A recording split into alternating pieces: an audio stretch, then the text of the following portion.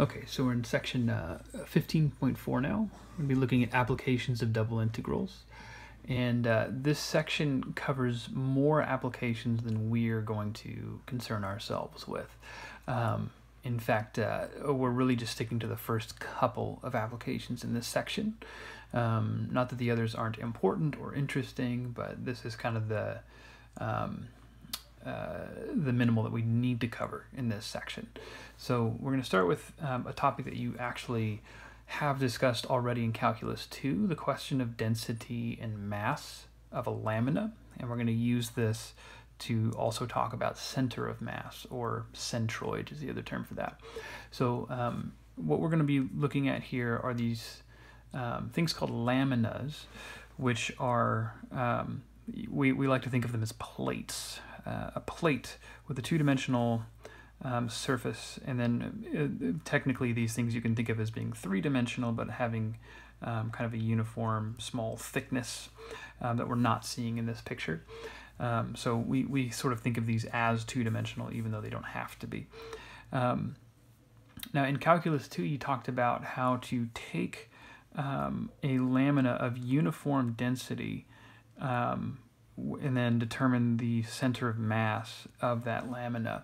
And where this differs now, and where we need the techniques of Calculus 3 and double integrals, is we're now going to assume that the density is not uniform, meaning the density of this thing can vary at different points within this lamina. And in order to make that a little bit more precise, we're going to assume that the density of this lamina at any given point xy is given by the function rho. It's the Greek letter rho of xy.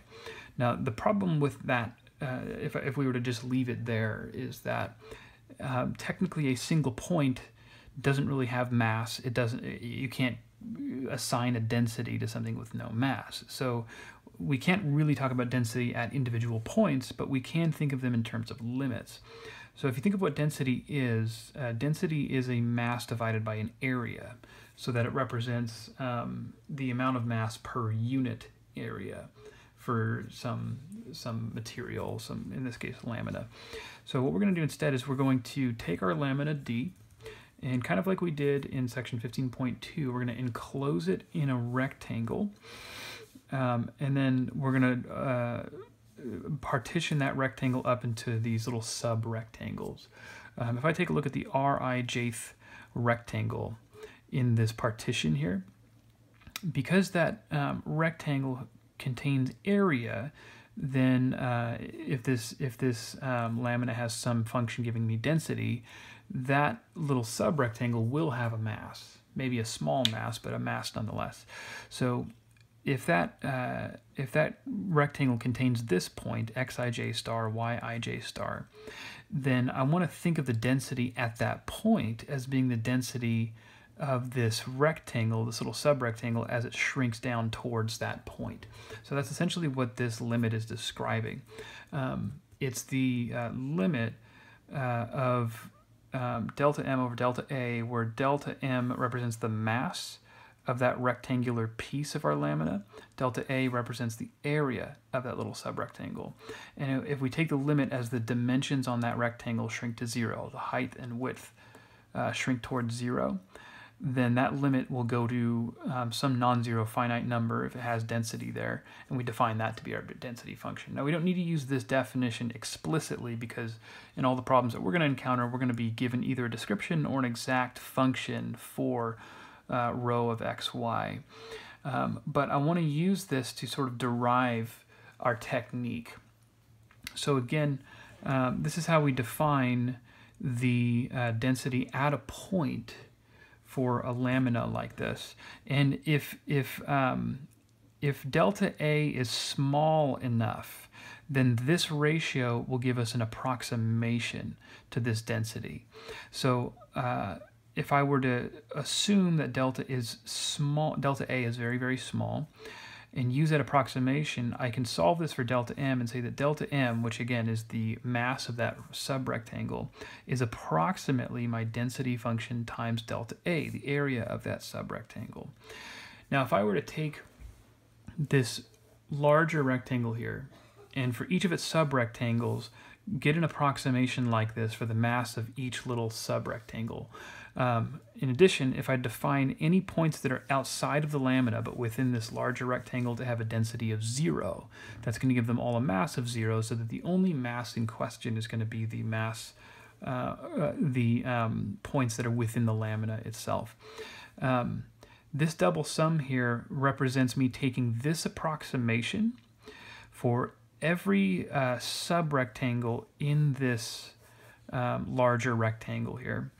So if I were to sum all those approximations, what I should be getting is an approximation to the total mass of the lamina itself. And then, as you would expect, if we were to take the limit as the number of subrectangles goes to infinity, that's going to shrink each subrectangle closer and closer to that point, meaning the approximation is getting better and better, and we expect in the limiting case that we get an exact mass for that density, for that lamina. So that's where we get this, our formula for computing the mass of a lamina D given a density function rho of xy. And you can see it's just a double Riemann sum where the delta A becomes dA, our rho of xij star, yij star becomes rho of xy. And that's all there is to it. Now let's take another example from physics and apply the same thing. Let me go back here for a second. So the delta M that I talked about here represents the mass of a rectangle, one of these little subrectangles over this lamina. But there's other quantities that we could assign to one of these subrectangles. Another example that uses essentially the same setup doesn't assign a mass, but assigns an electrical charge to that subrectangle. So if we have a lamina D, for example, and an electrical charge has been applied to it, that charge is distributed over that entire lamina, but the charge may not be uniformly distributed, meaning it may have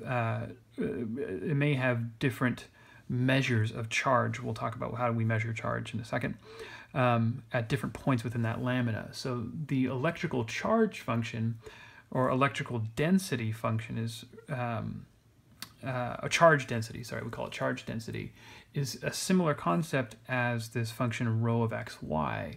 We represent it this way, but it's essentially the same idea, and so it leads to a very similar double integral. So if we have a charge density function, which represents electrical charge per unit area at the point xy, then we use a capital Q to denote the total charge over that entire lamina, the total electrical charge. And it's found the same way that we found the mass of a lamina. So we're going to do a problem where we want to find the electrical charge distributed over the unit disk with a particular charge density function. So that's what we're asked to do here. Electrical charge is distributed over the disk. X squared plus y squared is less than or equal to 1. That's the unit disk. So that the charge density at the point xy is given by this function, square root of x squared plus y squared. And the measurement for charge we call coulombs. It's from physics. You may have learned that if you're in physics or have taken physics.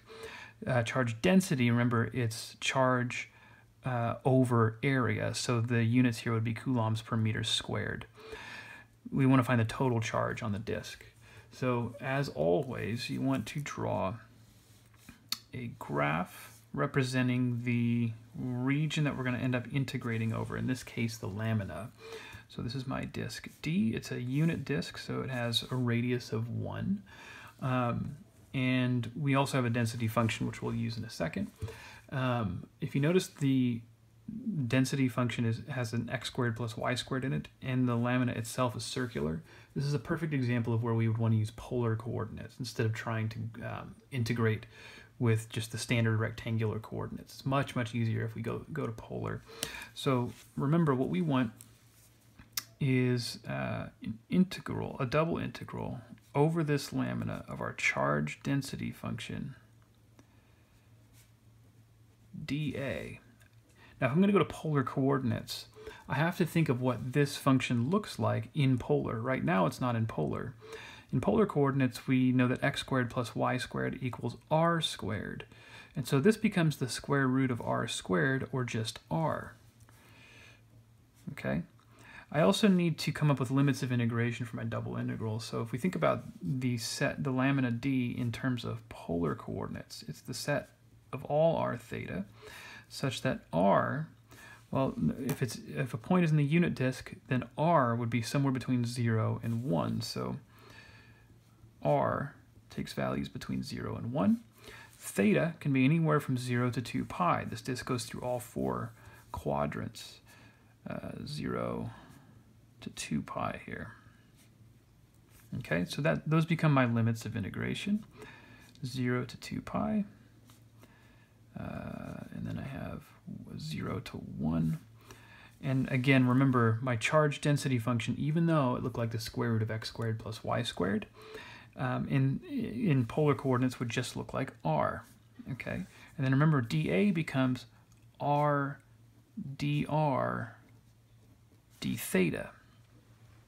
So this is really an r squared now, and the integration is pretty easy from here. I'm going to split this up into 2 integrals. I have the integral from 0 to 2 pi of just my d theta, and then the integral from 0 to 1 of r squared dr. Okay, this integral is going to just come out to 2 pi. This integral here, r cubed over 3 is my antiderivative from 0 to 1. That's going to become 1/3. And I can write that as 2 pi over 3. And because we're looking at total charge now, the result is not the same as a density. It's a total charge, which would just be measured in coulombs. I use a capital C for the units there.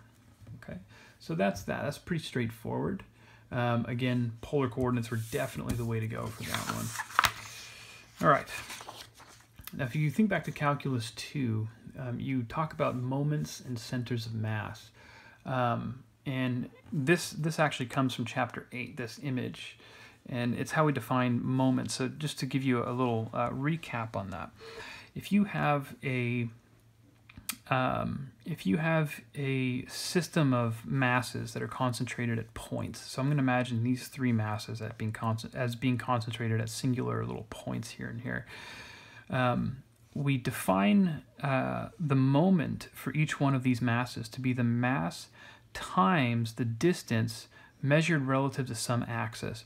So I can say that the moment for m1 relative to the y-axis would be x1 times m1, because x1 is its distance. If this is the point x1, y1 right here, it's its distance from the y-axis. M1 is its mass. And then similarly here, the moment of m3 relative to the, or about the y-axis is m3 times x3. And then similar for, moments about the x-axis, the moment of this mass right here, m2, about the x-axis is y2, that's its distance from that axis, times m2. Those are the moments for each of these individual masses, but if we consider all 3 of these masses as part of a system of masses, for one object that we want to include them all in, then we can talk about the moments of the system relative to either axis. And really what those moments are is it's in a sense a measure of the tendency of this system to rotate about that axis. If you can imagine all of these 3 masses as lying across like a big plank that's being that was placed on the y-axis.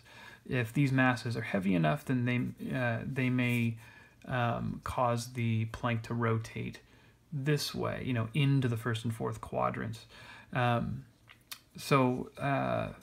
We define the mass, or the moment of the entire system about the y-axis, to be the sum of each of the individual moments about the y-axis. And so that's what this represents right here. Notice that each one of those moments looks like m something times x something. Those are each of those moments. Adding them all up gives me the moment of the system about the y-axis. Similar definition for the moment about the x-axis. Okay? Now, in Calculus 2, we talk about using this concept where instead of a finite number of moments like this, we have some region in the xy plane. And a region in the xy plane would consist of an infinite number of points, each of which has a mass kind of assigned to it, or really a density assigned to it, similar to how we did in the previous example. We use that to come up with centers of mass in Calculus 2, but again, the assumption there is that the density of that lamina is uniform, it's constant. It doesn't vary from point to point. And here, now, we can allow for that varying of density from point to point. I'm running out of time in this video, so I'm going to talk about where we get the definitions for moments about an entire lamina, and then leading to center of mass in the next video.